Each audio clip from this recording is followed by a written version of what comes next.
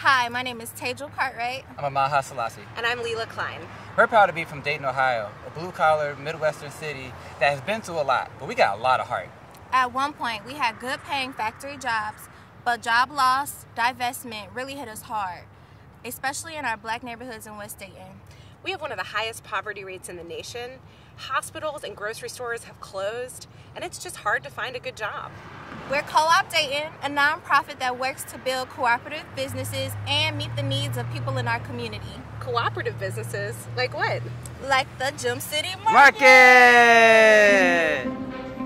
The Gem City Market is our community-owned grocery store in a neighborhood that used to be called a food desert. It features fresh meat and veggies, grocery staples, a community room, and even a teaching kitchen. We've also helped create a cooperative that grows and processes mushrooms to strengthen our food system and create living wage jobs. And a makerspace where neighbors share tools and technology and train our next generations for the advanced manufacturing jobs of our future. We also helped create a cooperative of perinatal health providers, doulas, and nurses who are working to improve mortality outcomes that are disproportionately impacting Black families. By implementing this here, we can create an economy that works for working families.